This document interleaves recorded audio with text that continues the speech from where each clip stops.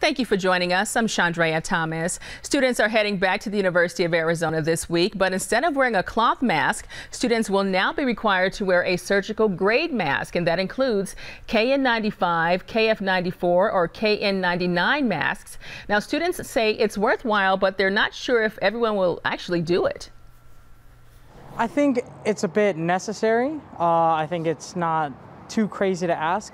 I don't think people will do it. I know I will, but I genuinely, I don't know. There's already been like so much unrest about the normal face masks that I doubt that people are going to be complying to this. But tonight at 10, we'll tell you about other precautions the university is taking ahead of Wednesday's start of the spring semester.